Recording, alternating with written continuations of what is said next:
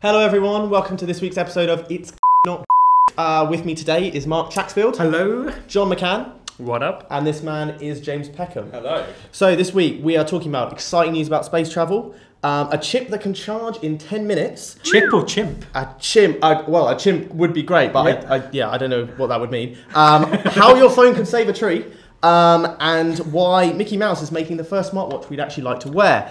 But to kick off, we're going to do our What If feature off the back of the news that the Wu-Tang Clan's album Once Upon a Time in Shaolin sold this week, I believe, for millions to someone who is not allowed to actually release it commercially for 88 years. So basically, there's one copy of this album, and no one's going to hear it apart from this one person for 88 years. So my question is, what, if anything, would you like to, if you had the chance to put something away for 88 years, what would it be and why? And I'm going to start with you, Mark. I'm being pragmatic about this. So I'm thinking that any technology we try and put away for the next 88 years, it's just not going to work because it's going to go in time capsules, it's not going to think.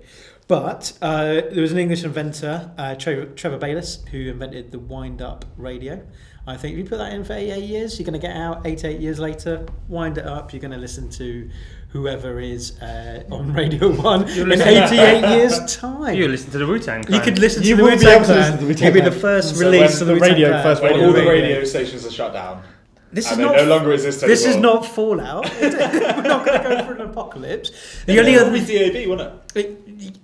yeah, maybe. The only other thing I thought of was I loved that story about the E.T. game getting buried and then found like 50 years later. Yes. Yeah. I just thought, what terrible game would we want to bury now and get rid of it? I thought The Order 886, that obviously was a terrible game. It's a bit of a letdown. I wouldn't say it's terrible. I think there are worse. Maybe it's not E.T. standard. No, that's a bit of an unfair comparison. But yeah, I see your point. See your point. So yeah, so it'd be some rubbish game to for 88 years, or a wound-up radio that probably wouldn't work. Okay, John?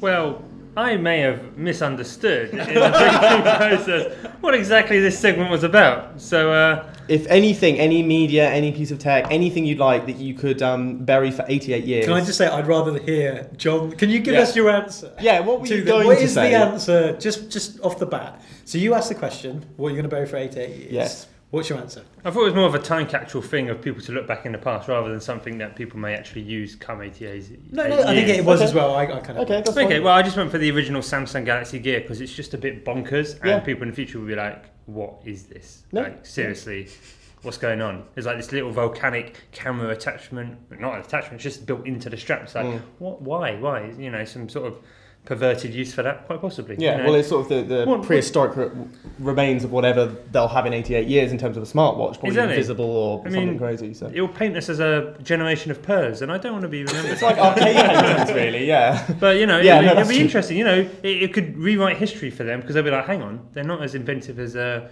just wrote. A bit weird. Actually, they're just a load of pervs, and it'll really confuse them. And, I quite like the confusion factor. Okay. You're going to be known as the guy who put it in, though.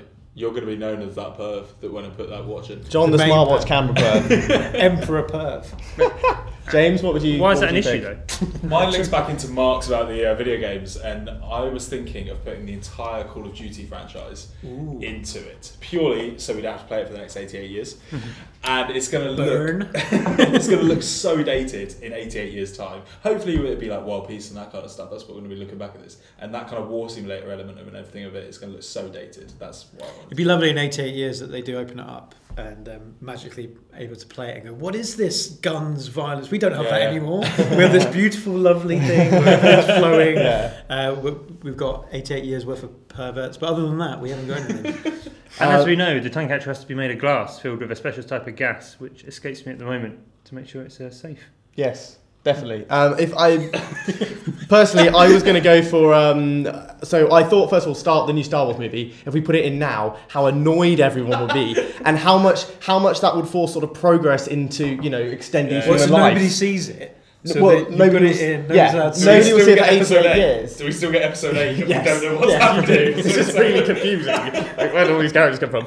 But then I thought actually something like Epic Movie, which was just awful, but and then everyone's kind of in on it, and we all we agreed to keep the secret for generations that we pretend Epic Movies it really is an epic movie, and then in 88 years they're just really disappointed. They're all like, haha, jokes on you guys. But that could be what Wu-Tang Clan have done. They could have could made well the be. worst album of all Could time well and be.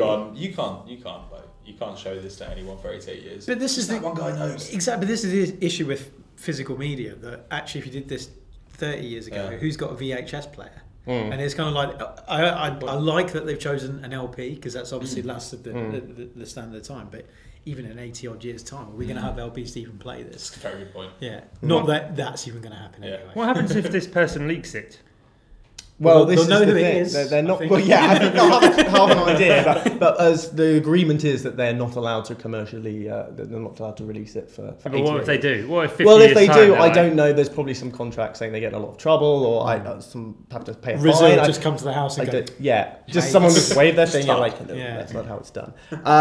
Okay, so moving on to the sort of first big story of the week, which is, you guys probably heard it already, Jeff Bezos's Blue Origin's company, which he founded, have launched their New Shepard spacecraft for a suborbital test flight, which successfully took off and landed. Now, this is the first time a rocket's flown into space and landed safely on the ground, so it's actually quite a big deal for space travel.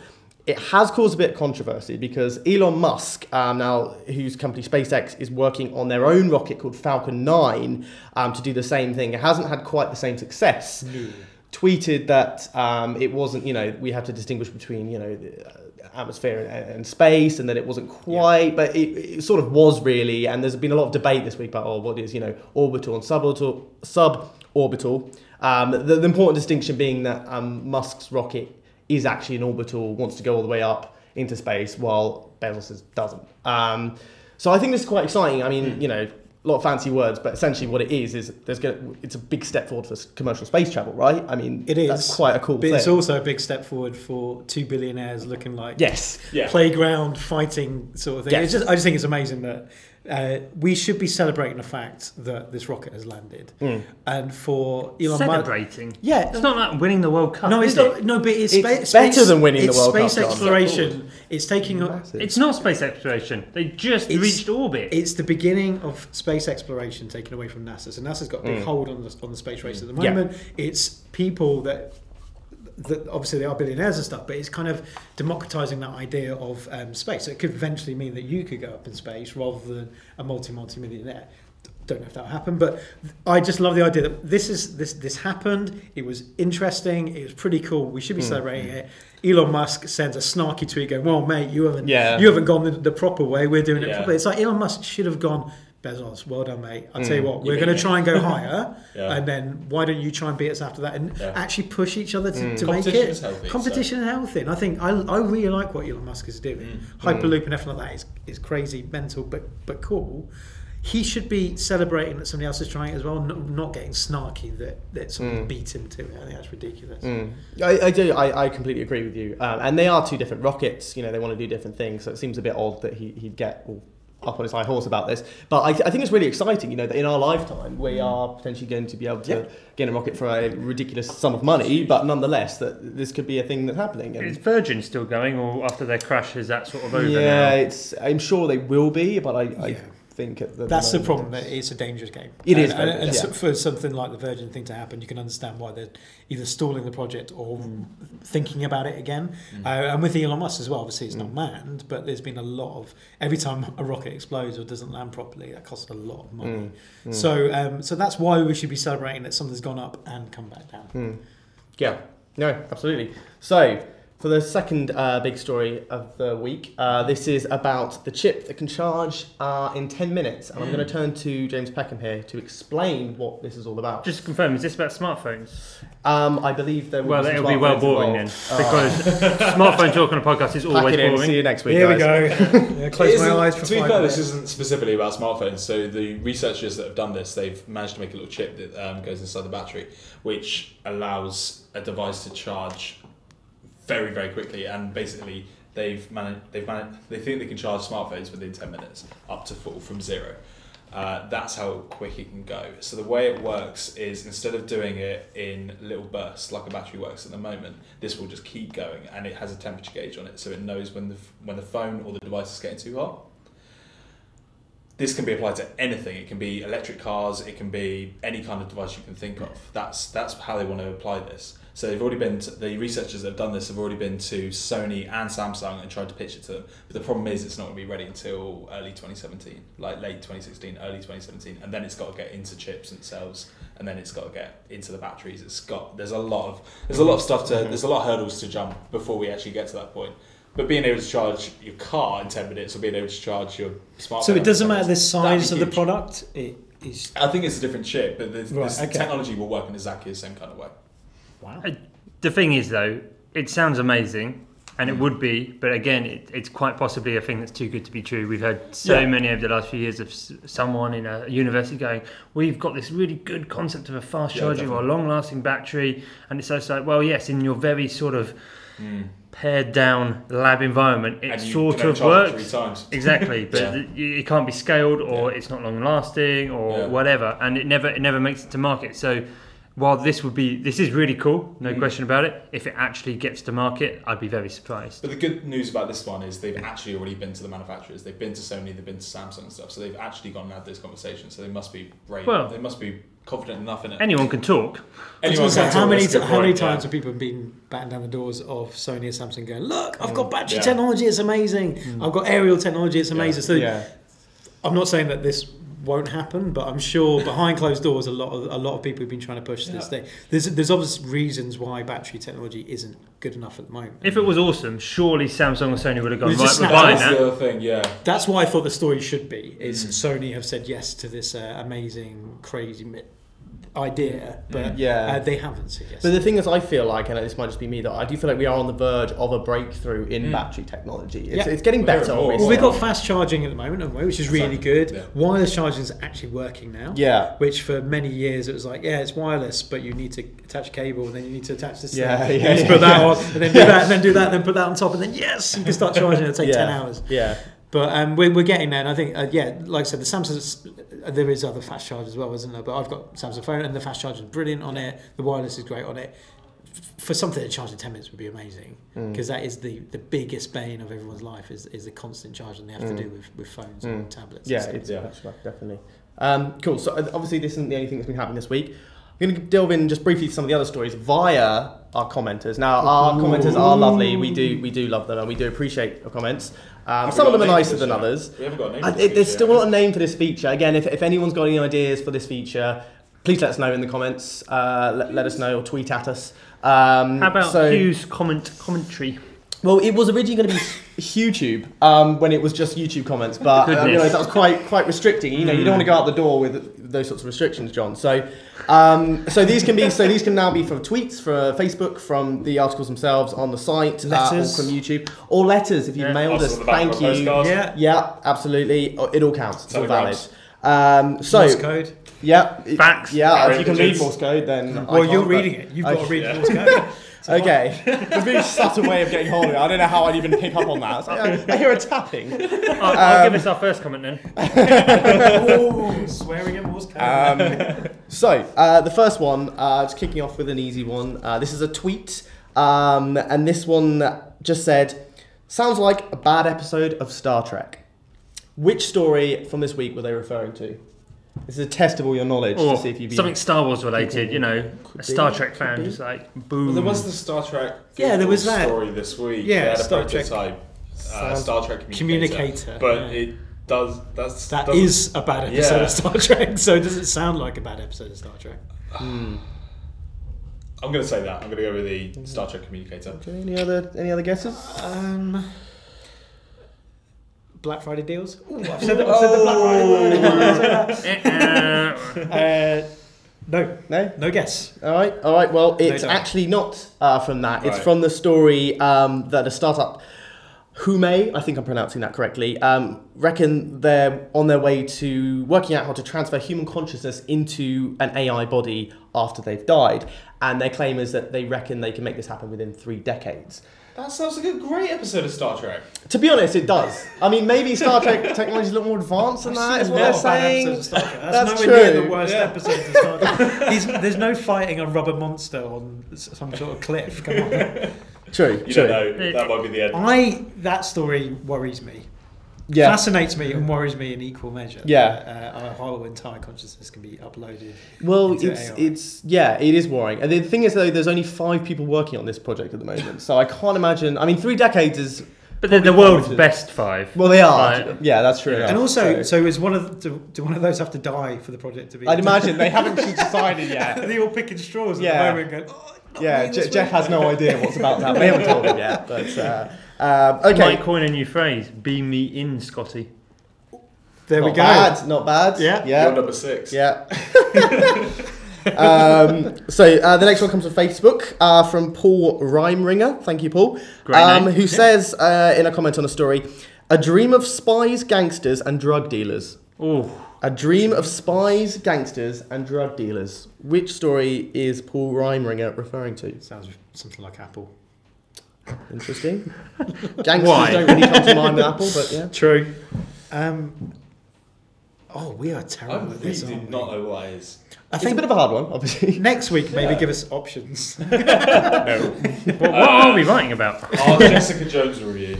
That's No. it. Oh, No. that's a good Not one. a bad guess, though. Not a bad guess.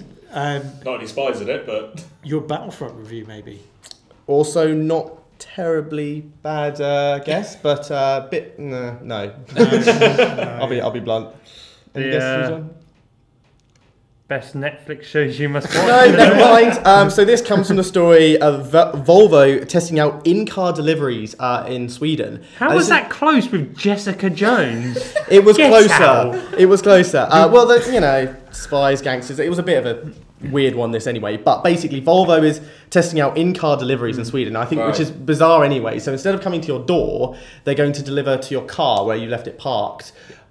I think it just, to me, this sounds like, why would I want that? Why would I ever want that to happen? Like, it just seems... What, can they unlock the door? So, yeah, I guess it's a deal with Volvo. So the Volvo employees are working with the maybe I'm entirely making this up, but I'm sure Tesco do something along those kind of lines. You can drive to the store and then drive into a little drive-through, and they'll put the stuff in your car. But for example, if you're at the office all day, you aren't at home to take your delivery, so they can come to your office car park, use a smart key to just open your boot, put all your shopping in there, close the boot, and then half an hour later when you finish work, you get in your car, drive home, shopping's already there. Smart if you It's more interesting than Amazon doing drones, isn't it? Which is obviously balmy and stupid. Yeah. and never I prefer happen. Amazon doing drones. I want drones to... Yeah, I think... If I got a Sorry, car, if I got a I say car, I'm more gonna... interesting. I say more believable. Oh, okay, yeah. Alright, Well, I need like a the bag people of are going to rice, use bring it. it to me direct. Yeah, exactly. Yeah. Bezos.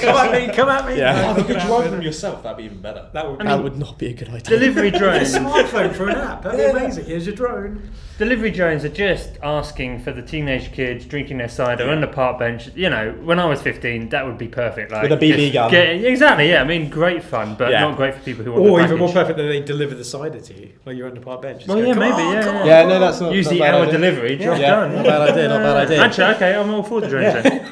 Drunken drones. Okay, moving on. The next one comes also on Facebook from Dustin Hawk. Thank you, Dustin. Who says, "No, now I will have to kill you." Ooh.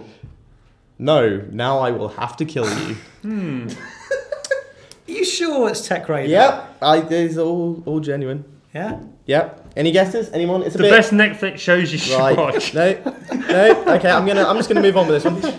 Yeah, let's speed this up, 'cause this we're is the story. obviously terrible. Robots are learning to say no to humans. This is engineers at Tufts University basically working on mechanisms for robots to say no to humans, so long as there's a good reason to do so. All to do with AI and that sort of. Have you seen 2001? stuff. Yeah, exactly. Yeah. I'm sorry, Dave. I can't do that right Yeah. now. And the last one is just, this is my comment of the week. This comes from... Hang on. Hugh's comment of the week. Thank you.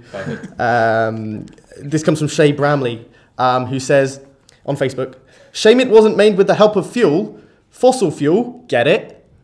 Yes. Yeah. But I just love the he really, went for that. I was going to go with the 3D and printing. the rewards are obvious. So thank you all for your comments. Please keep leaving them because we'll be going back. We need them for this looking feature. at more. I promise to read the site next time. So how your phone could save a tree. James Peckham. That's me again. Yes. For more Please phones. explain. We need to know. So I did an interview with a charity called the Rainforest Connection, who take old smartphones and put them into the trees in the Amazon rainforest to track down illegal loggers. So they put them inside a little case. They put, I can't remember exactly what they call them, but they put little solar panels all around them, so whenever the sunlight's coming through the trees, it will always hit one of these solar panels rather than it just being one big solar panel and a leaf gets in the way. That'll power it. They put a high power microphone in it, and then it can track exactly where the illegal loggers are around the Amazon. And it's a really, really cool idea, because basically you turn up to an illegal when they're logging, and you can basically walk up and be like, "Can you stop that, mate?" And they go, "Yeah, all right then. We've never been to court before, so we'll just go home." So there's no actual kind of like military operation or anything behind it. You don't actually have to go in there armed or anything. You just go up to them and say, "Yeah, can you go away?" Because the Amazon's so massive that they can't find where these people are. So they're using old smartphones, putting them in the trees, and then you can track people down. How cool is that? That's really cool. I love the idea of just recycling tech for the better anyway, because obviously when we throw away our technology, it goes into rubbish dumps and it's bad for the environment. So something where we're recycling the stuff that is always going to be pretty bad for the environment, just the way they're created, slapping them to a tree and stopping illegal logging. That's brilliant. And it can be any kind of phone as well. So you can donate your phone if you want to, if you want to donate your old phone. So if you come along and you donate an iPhone, that will go to one of the people who's actually out there trying to track down the loggers rather than being used in the tree. They don't need that kind of power. They go for like one of the old Huawei phones. That's the one that they use the most inside the trees. But you can donate any of your phones on their actual website, and any of your phones on the website, and it will get put to good use instead of sitting in the back of your drawer, as most of my old smartphones do. So have they created a new kind of solar panel charging device or something? Or? No, it's the same kind of solar panels, but the way it's set up is new. So it looks like flowers' leaves, basically. That it means that whenever sunlight hitting through the tree canopy can change so quickly because there's just leaves everywhere. So it will always hit one of these panels, and then that'll charge up for the day, rather than it being one big panel and then getting blocked out, sunlight blocked out, sunlight blocked out. It will always be powered. It's really cool. The only thing is the forest is going to be covered in these, and it's sort of. And what if you leave the alarm on? You got just like a whole forest of these failing alarms. These animals constantly, like what? The other really cool thing is they're going to make an app soon where you can actually just listen into the individual phones. So if you've donated one of those phones, you can find where your phone is and listen into the Amazon rainforest. How cool is that? It's like that is cool. You can like listen to the animals and everything that's going on. Like you're not listening just for the loggers. You're listening and you can use it to like put your kids to sleep, all that kind of stuff. It sounds really interesting. Just walk through the rainforest shouting, "Hey Siri," and see if anything. How may I help you? Very good idea. Have you caught a logger? Yeah. Imagine Tarzan had that. That'd be great. No, it's a really nice idea. So how do people donate to this? Do they? It's on the website. So if you go to Techradar and go for the Amazon rainforest feature, there's a link in there so you can go through to it. Nice. Good stuff. Okay, so our final big piece of today is about Disney, funnily enough. So we've been digging through Disney. Many of you might not know this, but Disney has an R&D department who are looking at quite a lot of interesting, cool technology and coming up with some great ideas. And we've been digging through a few of those ideas that I just wanted to throw out to the team here. And I think the main one, so that there's a lot on the, you can access the list of technology being worked on and the projects, and there's a lot of stuff on there. But I think some of one of the big ones I picked out, we picked up on this a few days ago, that Disney's essentially it's working on a smartwatch that will create contextually relevant services and actually detects what you're touching. So for example, I could go into the kitchen and pick up a frying pan, and it will know that I'm making dinner, and then it will start, doing things like it might start the cooker. You've never made dinner. I've made plenty of dinner. I'm quite good in the kitchen. Plenty of dinner. I've made plenty of dinner. It will dim the lights, put on Barry White. It could do if you light tell a it to. candle. Yeah, exactly. Oh, yeah. It's classic. That's Instead you're having a ready bill for one. just puts on a sad film and. If you touches a frying pan, that's Netflix and chill. It inflates your girlfriend. No comment. But in all seriousness, I think that's quite a cool thing. And to me, this is like, I would actually wear a smartwatch for that reason. I mean, we've all tried a few smartwatches and there's some cool stuff in some of them, but something like this will be like, okay, if that can, if it knows when I open the door to my house to turn on the lights, switch on the TV, that kind of stuff. I mean, none of the smartwatches really do that at the moment, and I think it's great. It's a cool idea. I think for us, we picked up on the story because it's Disney. And we were pretty naive. We didn't know that Disney did all of this R&D stuff. Obviously, they've got Pixar and they've got loads of one of the most technologically advanced companies in the world. But seeing that they're doing this R&D on smartwatches and is fascinating. The whole idea of knowing what you're about to pick up or what you are picking up could well be the future of wearables. But, it's about context. And, it gives it an actual reason, doesn't it? Like one of the main complaints about smartwatches at the moment is it does everything that your phone does in your pocket. Your phone can't tell what you're about to touch. Like the fact that that would actually give wearable technology a point. That would actually absolutely. give it a reason to be on your wrist rather than being in your pocket. I wonder if you get electric shock if you pick up like a DreamWorks Blu-ray or something going into the cinema that isn't Star Wars or Marvel or a Disney movie. But it could be like maybe you're on a fitness regime and you go to reach for a muffin and it gives you an electric shock. Like, no, not today. It's going to start selling you stuff as well, isn't it? It's going to be like customers who like this, like that. You will start getting that kind of stuff. Brings a whole new dimension to masturbation, that's for sure. You went there, he went there. Yeah, we've managed to keep the tone reasonably high. Not anymore. I don't think Disney and masturbation have ever been in the same sentence. Until now. You're welcome, listeners. That's An interesting point that I read about this was Disney using it in their theme parks, giving guests a little watch, not necessarily with a display, but then being able to track where they go. So every sort of toilet that they enter, every ride that they go in, they can really minutely detail every part. Well, they're really advanced with that, aren't they? Because they've got their own. They used to have their own currency, but now they have it all pretty much on your wrist. So you pay. So they're technology is well advanced. And there are a few others where I just want to quickly list them. There was one that's human loudspeakers, so essentially I could touch you and you'd be able to hear sound through that, which I think is just incredible. You kind of do that with bone. It is like that, I guess. And these are probably like years down the line, but it's cool that they're looking at them. A lot of VR stuff as well, like the haptic feedback stuff. They had some cool ideas for that. The way you could, especially for kids. Obviously Disney being a company that's very much about kids entertainment, but there was a VR vest as well they were working on where you'd wear it and I don't know what you'd feel like, maybe the wind blowing or something. But the example they I think was given was a kid reading a storybook and you could really kind of imagine doing that and things on your hands. You'd look weird, but imagine how lifelike that would feel. Have they created a lightsaber? It's only a matter of time. It's only a matter of time. They've only had the rights a few years. That's true. Let that feed through. Yeah. So they've only made one film so far. If you had to make a lightsaber, would you make it safe or dangerous? Oh, dangerous. Well, it would have to be How dangerous. would you make a it's safe like lightsaber? any kind of. Well, to have the beam, but so if you hit someone with it, it doesn't chop their arm off. Oh, no, you want to chop their arm off. Okay, cool. Yeah, that would be the chop point. Things off. Yeah, I mean it has to be dangerous, but it can be used for good, as the Star Wars films have taught us. So by chopping bad things off. Well, yeah, absolutely. For our final section, we're at the Hall of Fame time. Now, I think we renamed this last week to the Hue of Fame? Draw of Glory or something. I don't remember. Yes, where basically we introduce one of the members introduces an item that they want to put into the Hall of Fame. It can be pretty much anything, really, can't it? And I think, John, it's your turn this week to hit us with something you believe is worthy of being entered into the Hall of Fame. So, as every week, we play a little guessing game. So I've got some facts to whet your appetite and see if you can. Can I just say not every week because I got it wrong and told you what it was. That's true. But Thanks for reminding everyone. Cool. So, first clue: it spanned 6 years, but it only lasted a total of 385 minutes. I'm thinking. Well, it's a franchise. Oh yes, Star Wars really maybe. Good point. I think it's Star Wars. No, I don't know. No, Star Wars has spanned longer than. Of course 6 it has. years. Yeah, of course. A TV show, 385 minutes. What's that?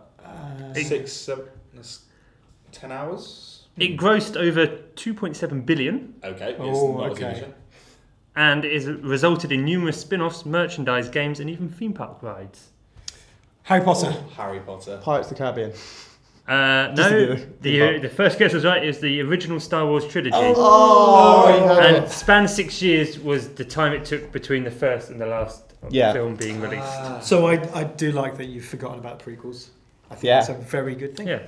This is Hall of Fame. This is not the Hall of stuff which was okay. That's for another time. Not the Hall of Fame. The cone of shame. It's got to go in, hasn't it? Star Wars, surely. Are we talking about the shows themselves, or are we talking about the cinema? Shows. Sorry. We're talking about theatre. Can we have the vaudeville Star Wars? Are we talking about the films themselves, or are we talking about like We're talking about the Blu-rays or the... No, we're talking about the original trilogy of movies. Right.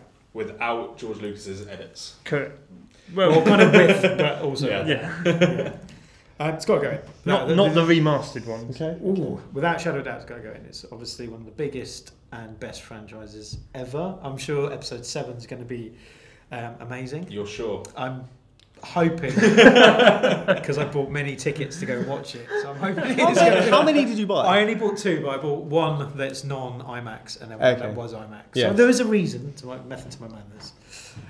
You love Star Wars. I love Star Wars, yeah. So yeah, it's got to go in. Okay, Mark, that's a yes from Mark. James? Yeah, I'm going to the midnight screening for Force Awakens. I love Star Wars to pieces.